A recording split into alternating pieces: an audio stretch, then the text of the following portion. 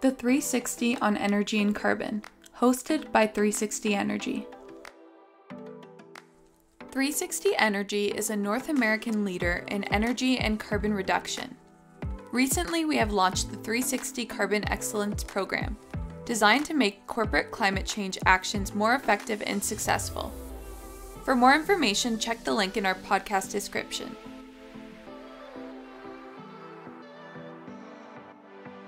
Welcome back, Dave and John. Good to be back. Look at that timing, John. That was fantastic, as if it was cued. We did it. We did it, everyone.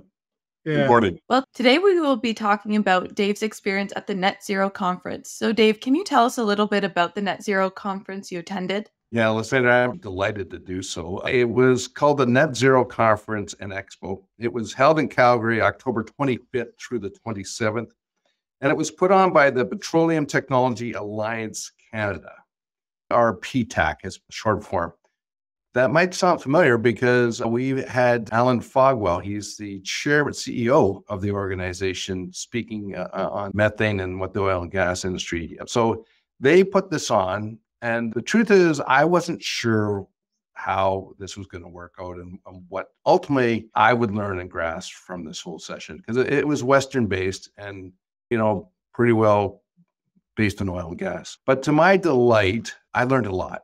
And I thought there was a lot of things that were divulged that were surprising to me, and I'll share that with you. So clearly, this was a lot of people from the West and in the oil and gas industry were there, but there was also other parties, including myself. And so IESO, Chuck Farmer from Ontario and other jurisdictions were talking about some of the experiences and things. The objective was what areas needed to be evaluated and looked at to get to net zero. And this is looking through the Alberta lens per se. So they discussed that in great detail, and I'm delighted to discuss that. Just start off with the 4 areas of focus. And why I'm really kind of excited about talking about this is we actually discussed all 4 of these items in our 2021 podcast. So let me share with you the 4 areas. One was the idea of utilizing and producing more hydrogen in the marketplace for Alberta. The next item was CCUS and how that was an important piece for Alberta and for Canada to utilizing that technology, not only because we're very fortunate we have the natural resources, the land that we can actually put storage into in Alberta. And then we also talked about methane capture. And the area where they asked me to speak on with a variety of other panelists is on electrification. So I think like 3 of those areas we covered with detail in 2021, and then the electrification we talk about frequently in our other podcasts. So that was discussed, and they had a variety of people and experts from Alberta that spoke about the topic and from a variety of areas. I'll stop there, and then you guys can ask questions. Okay, Dave, one of the questions is, as you pointed out, this was out west. It was an oil and gas focus. So what was your take on the delegates that were there? Were they all O&G guys or what? John, they were primarily oil and gas folks, but they did have parties that were involved in the energy sector nationally involved in this discussion as well. So there was primarily an oil and gas sector, but the topics, and if I can convey to you, what I was really pleased to hear is that the sense we got from the beginning of the session to the session when I left is that Alberta recognizes that there's a change that will be required, that a transition is required. And in fact, it's a transition they should take advantage of, because if they did and do really successfully, they will continue to lead and perhaps advance things, not only in Canada, which we've been very dependent on in the past with Alberta oil and gas sector, but they also can advance this transition from around the world.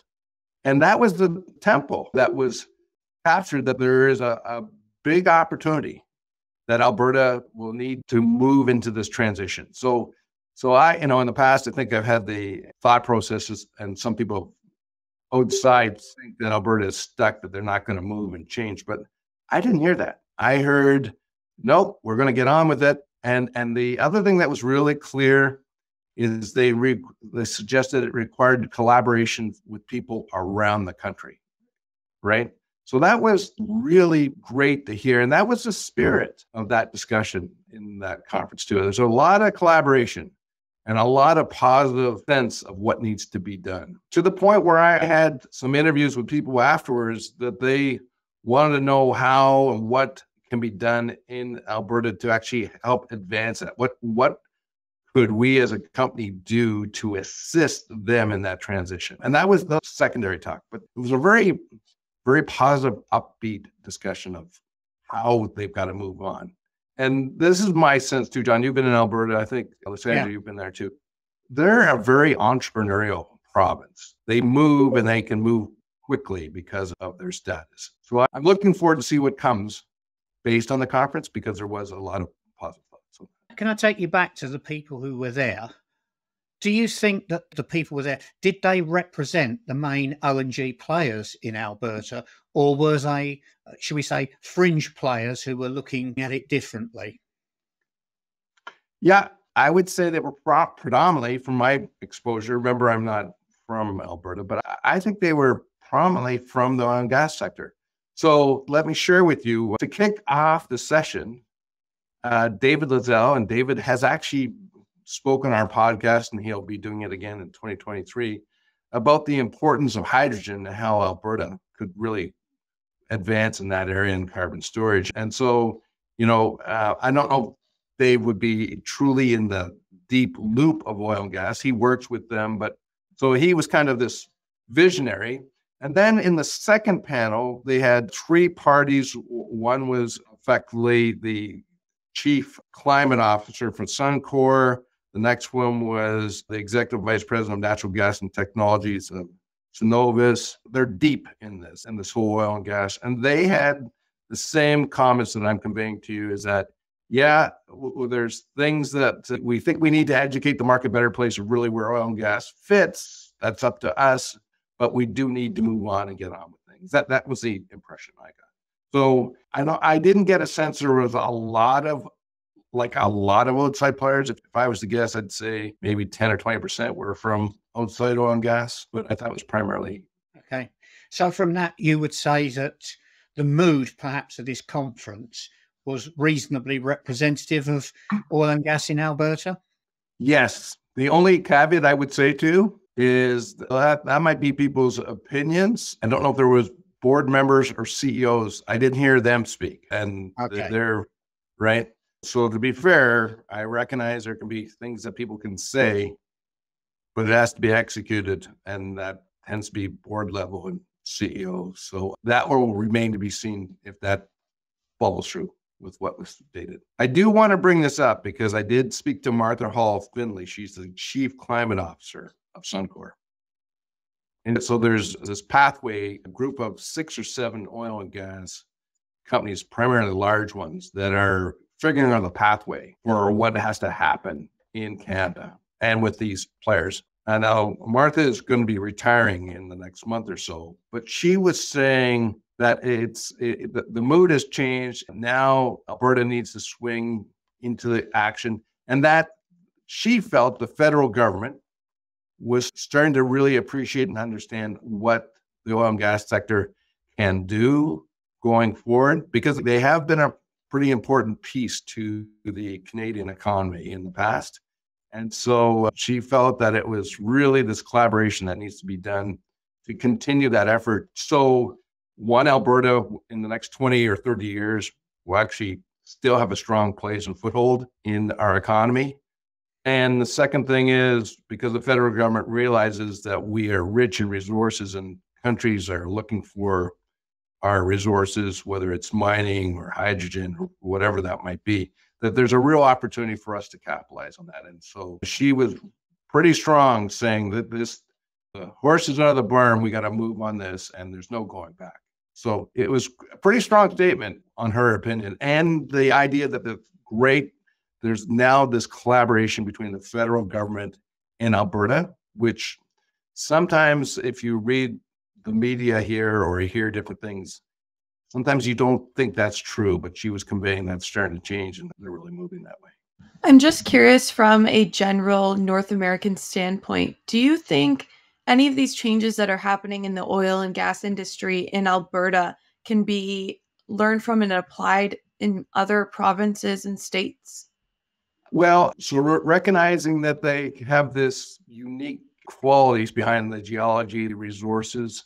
So if we're talking about specifically the Alberta transition, I think it would be applied to other states or other countries that have sort of an oil and gas piece. I think what could be learned, if what I'm conveying is actually going to happen and this collaboration is going to occur, if we do what was stated as a country and moving as a country with the oil and gas sector, I think that could be learned. There could be a lot of learnings from that. I think the technology that's going to come out from the work that this transition that will have to occur, I think that could be learned and also, quite frankly, sold the technology to other countries. So in summary, I'm pretty excited that I think Canada could be a real player if we actually make sure we align and execute. And so, yes, Sandra, there's an opportunity for people to learn, but also for us to help other jurisdictions as they go towards net zero with technology or even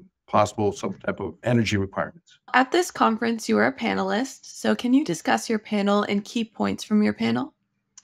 Yeah, so they had 4 streams, as I was saying to you, and electrification was one of those areas. And I was representing the end use customer. And the question was electrification. What are the challenges? What are the opportunities? What is involved? So there was a variety of people that were involved. There was a Newmont Mining that was involved. There was a technology-based player that was involved. And there was the president of the chemical industry speaking as well. There was quite a diverse panel. It's really quite interesting. But in summary, this whole electrification thing is, and when I say that, the intent is we'll probably have to double, and in some jurisdictions, triple our electrical generation / infrastructure. And this will be daunting and challenging because of customers' cost to do this, perhaps lack of knowledge of actually knowing what to do and how to do it. And then the third thing, which we talked about in our recent podcast, is on the distributed energy resources, is there the infrastructure? How is the utility infrastructure going to actually be able to accommodate this? And there was some point of view that affects some customers that if they're not set up properly or if they're inefficient now, and organizations are moving towards this net zero, some organizations will be closed down because it would just be too cost prohibitive to make the improvements at the site, and they'll move it to existing sites or greenfields. So that was kind of a wake-up call hearing, well, wait a minute, if we're not successful, we're going to close. And there was examples of talking about chemical plants being closed down because they were built in the 60s and they're inefficient, and so they're moving their production to other locations. So that was real life stuff that was hitting people in the head. This is the other thing that was screaming out in this conference, and this is not a surprise to us, but the change and the requirement of modifications and speed of change that is going to happen in society will take a wartime effort. And so that means everyone, like it won't be isolated to certain people, to different. Everyone's going to have to get on this to actually be successful. And even though we've been in the industry and perhaps talking about this, I don't know if I can tell you at this time that the public understands it needs that type of effort. I know there's some forces that don't want this to happen for various reasons, but it was stated like many times in the panels that this is just a huge operational requirement to actually change what has to happen. And it seemed daunting, but I'm kind of a hopeful person. And what was impressive is that because Alberta felt that, and we know they have a lot of stake in the current technology, the fact that they thought that and that they wanted to get on with it, it came out with a really hopeful thought process that we can do this. I think when you think of general population, oftentimes when it comes to crises, we react reactively rather than proactively. Like it's very easy to ignore climate change and ignore all of those sort of things, infrastructure builds and needs that we're going to have. Because right now we don't directly see the planning behind it. We don't see, the scientific impact and all that research. So when we kind of hear organizations planning for these things, it is exciting to know that someone is, trying to be proactive. But I do get worried that when it comes time to implement, general public is going to be very much against it because they don't see the issue. Well, they don't see the issue. And then the other thing that arises that it's going to be costly, right? It's going to be, so who's going to pay for it? And then, when I say that, it's not, people go, oh, it's the government. Well, if it's the government, actually we're paying for it because it's going to be coming over taxes, or these products are going to be more expensive. And that was the other thing that came out really loud and clear, is that it was stated and felt that energy in Canada or North America has been pretty cheap and it's going to get more expensive. Has to, for this infrastructure. And so what worries me, and it is reality because we all have, a certain amount of income that we can make available. How comfortable will they be to accept and be able to pay for that incremental cost going forward? That's certainly a daunting challenge. So there has to be a very big education program of saying, if we don't do this, this is what's going to cost you, so people understand it. And I don't know if that's there right now. Well, I see it as almost a cycle, right? When the cost of living increases, hopefully wages increase. And then we kind of make the world go round, right? When the wages don't increase, then we see tragic things happen around the world. That's what I'm most interested in seeing. I mean, we're experiencing it right now with inflation. And I would say what you're describing, Lysandra, is inflation. Yeah. Right? And the world economies, society can fall apart if that's not controlled properly. So you've got this issue where the inflation is happening because of everything you just said. But if costs keep on increasing and people keep on increasing wages, like, I'll be clear, we have customers now that don't want to pay more money than what they currently pay.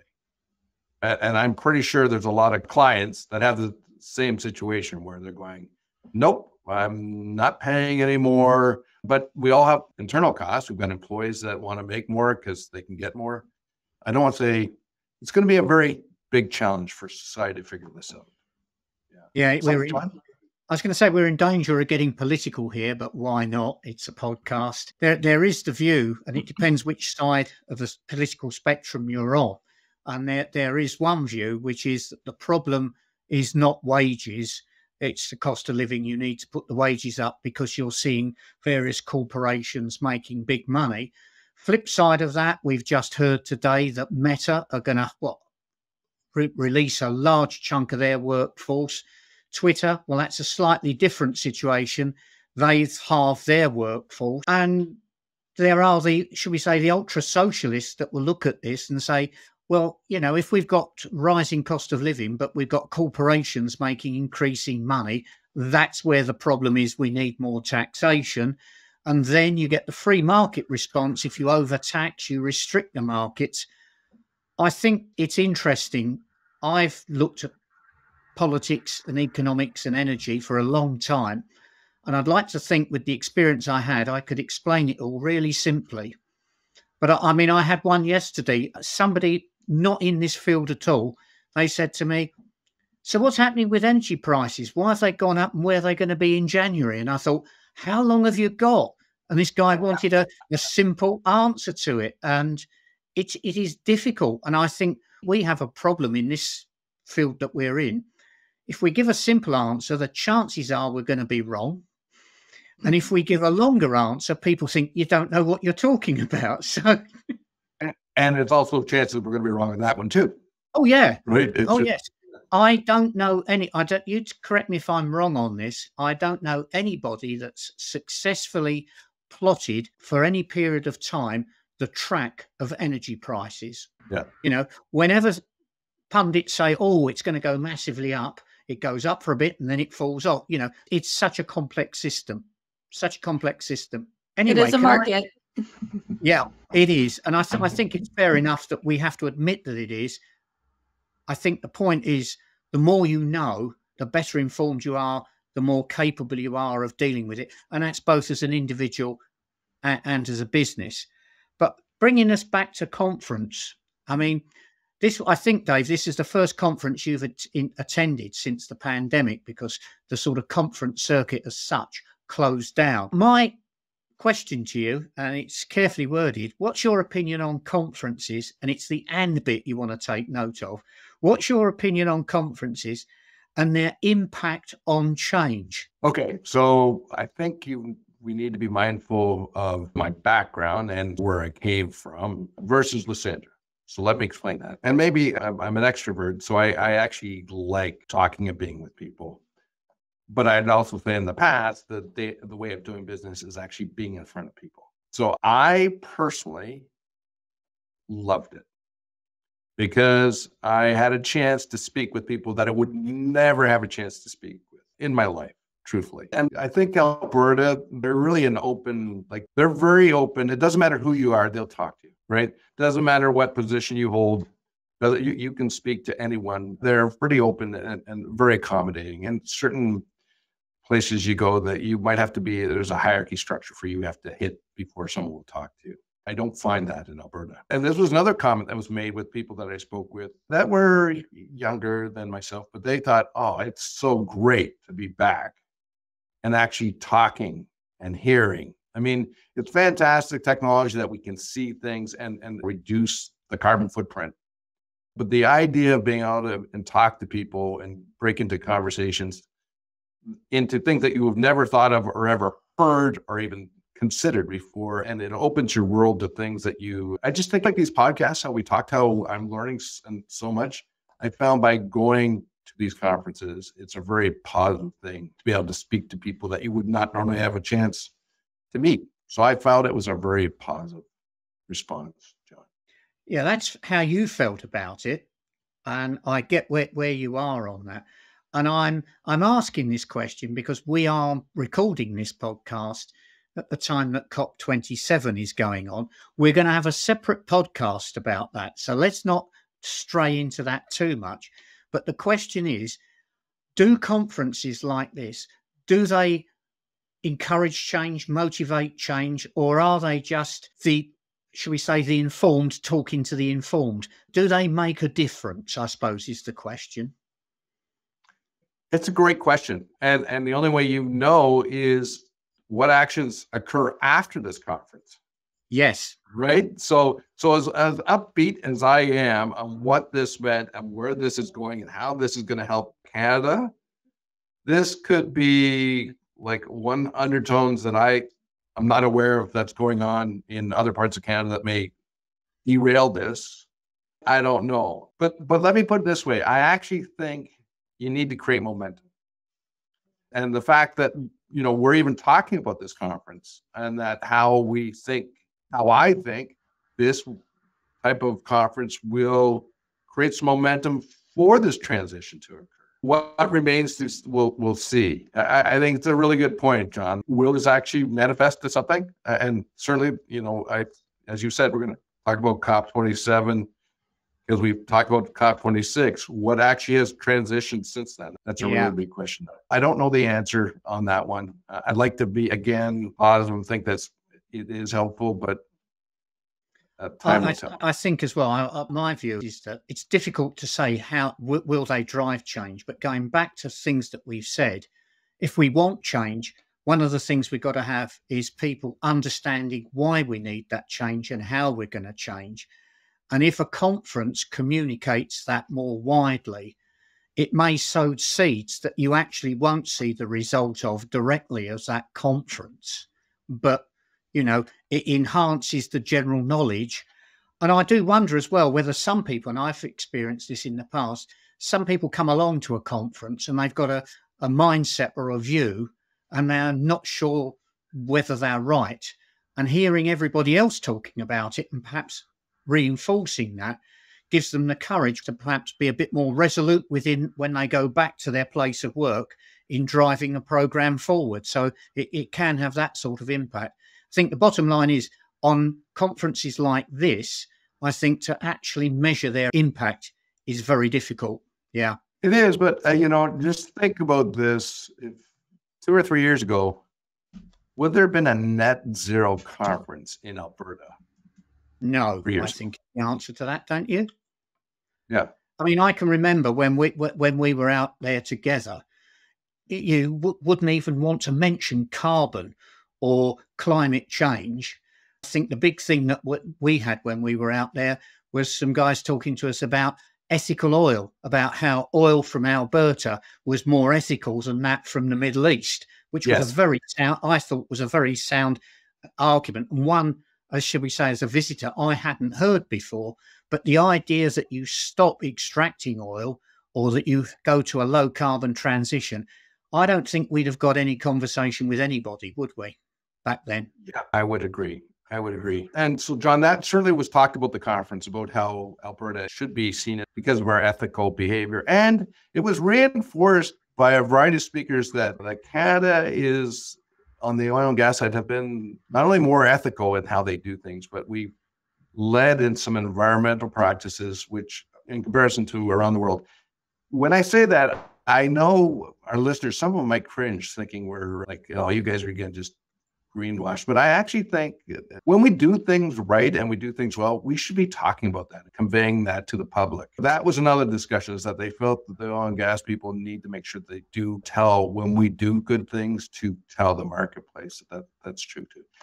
I do want to say this to our listeners, like, we know on this podcast, the people here, we know a change is required. So we're not saying, even though I'm being positive about the oil and gas side, change has to occur. It's just not going to happen tomorrow. We're not going to get rid of oil and gas tomorrow. And I'm not sure, and Alan had mentioned this, that a lot of gas and oil is used as feedstock for a product. It's not used for combustion purposes. So it will be used for a long time. So they got to figure out how to make this transition when they're extracting it, but also not burning it, if that's possible.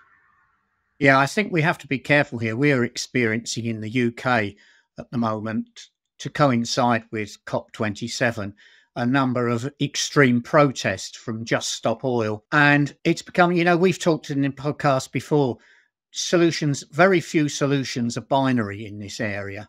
And there is this, fossil fuels are bad, end of story, yet we need them. And perhaps we should be supportive of oil and gas when it is making moves in the right direction. I think that's the position. But there, clearly we have to transition and move quicker than we have in the past. Sure. I think that's the point. Yes. I think it's funny, isn't it? We had this thing, people go, oh, I'm not sure about climate change. Now they accept climate change. Then, in general, then it's, oh, where we are now, we need to transition. And I think the argument now is not so much how do we do it, but how quickly do we need to do it? And I'm slightly worried, and again, we'll come back to this, with the number of pre-COP27 reports that have come out that are saying, well, 1.5, we've blown it. We might do 2.5. And I do worry that people are then going to go, oh, well, what's the point? But that's a conversation, I think, for another time. Well, that does scare me, John, because there will be a cost. And the question will be, okay, 2.5, well, I can't afford it. So let's just go with what we're doing. And that is a concern for sure. Yeah, but what you've got to factor in, as I said, it's a conversation for another time, but I'll say something else on it. What people are getting confused between is the cost of doing something about avoiding 2.5 or whatever now, and the cost that we will have if we hit 2.5, which is a future cost. And you know how it is. People are far more sensitive to current costs than they are future costs. Because, the future may not happen or something may change, so why bother? Yeah. So I'll bring this up because it was brought up. I won't tell you who was brought up by someone at the conference saying, listen, even if we do something now, the next 65 years, you're not going to see change. If we do something now, you'll see no change. It's going to still be the same way. So how why are we doing it? It was someone's playing the devil's advocate on this. And actually they did it just before our panel started. I'm thinking, oh my gosh, we want to do that one. Anyhow, those are the things that will pop up that we need to be able to answer. Yeah. Yeah. because I think that comes from the argument it's interesting how people will take facts and use them differently. And if you take the argument that, greenhouse gases like CO2 are in the atmosphere for 100 years, you then go, well, okay, it's up there. It's going to take a long time to happen. Yes. And We'll have to crack that one because I think that needs to be addressed in the future. We have gone so far sideways on that. I wouldn't expect anything else. All right, to end off this episode, what is your biggest takeaway for our listeners? My biggest takeaway is that Alberta really is the energy capital of Canada as it deals with fossil fuels. And what I got is that they understood that a transition is required, and that not just because society needs to do it because of our well-being, but because there's a business opportunity here. And not only did I get a sense that Alberta got that, but the federal government also got that Alberta could play a big part in this country's, future. And so because I heard that, I thought, wow, that is fantastic. That there's a collaboration and an understanding, and people in Alberta recognize it. Because of my past experience, they just get things done. I thought, wow, if they're on this, then they as a province and we as a country have a great future. I'm just hopeful that actually transpires based on what I heard. So that's what I got. I think it's interesting. One of the things is we've kicked around, are conferences worthwhile? I think the answer to them is they are. I think you choose which ones you go to and you choose how you engage with them, but they have to be an opportunity to both spread your opinions and also get your opinions informed and maybe modified. I think it's important to attend conferences and things like that with at least part of your mind open to be saying, yes, I could be receptive of a new idea or a different viewpoint. And I think if you look at conferences like that, perhaps they are worthwhile. And I think Dave's point of view, I believe that the sort of video conference and everything else, it's been fantastic. It enables us to do things like this, and it's been brilliant. But what you get when a group of people get together for a couple of days, there's an awful lot of added values that you can get. And some of that, and we haven't even asked Dave about that, but some of that happens outside the formal structure of the conference. And if I could, one thing that I brought up is that I think Alberta needs to start talking, not just looking at the supply side. I think they have to start talking to clients going forward, because clients will determine what they need. So that's the two sides of the coin. It shouldn't just be supply side. Customers need to be involved in the future direction. And I don't know traditionally if that's been done in our country. It's kind of like you just take it because you're going to use it. I think the world's changing, and then I think customers are going to have more input of what they want and what they need. And I was encouraging the supply chain to start considering that side. Understanding I'm a pretty small cog in that, but I really felt that was a pretty important piece that needs to be considered in Alberta as they go forward, and so they don't go blindly on this. Yeah, my takeaway is kind of on conferences in general. Now, I definitely have not attended as many conferences as Dave and John, but I kind of see conferences as almost as a professional educational vacation, depending on your role in the conference. Sometimes when I found that I was uninspired or stagnant in my position of whatever industry I was in at the time, I found conferences re-inspired me and gave me the ability to kind of think outside of the narrow lane I was in. And, I do think we thrive off change. So any kind of comment or eureka moment you get when you're in those conferences almost reintroduces that excitement to you about the industry. So I think we all kind of go home with a newfound view of how to approach our careers or whatever industry you're in. Good point. Good point. And Lysandra, that did happen to me, so that was a really good capture. You had your eureka moment. I did. So I thought that's a great summary. All right. Well, thank you for your time today. It's been a Thanks, pleasure. everyone. That's all for today's episode of the 360 on Energy and Carbon podcast. Thanks for listening. Make sure to check us out on our website at 360energy.net and follow us on LinkedIn at 360 Energy Inc. Tune in to our podcast on Apple Music, Spotify, Anchor, or other listening platforms by searching the 360 on Energy and Carbon. You can watch the video recording and subscribe on YouTube at 360 Energy Inc. Email us your feedback at podcast@360energy.net or comment on our LinkedIn post. See you next week.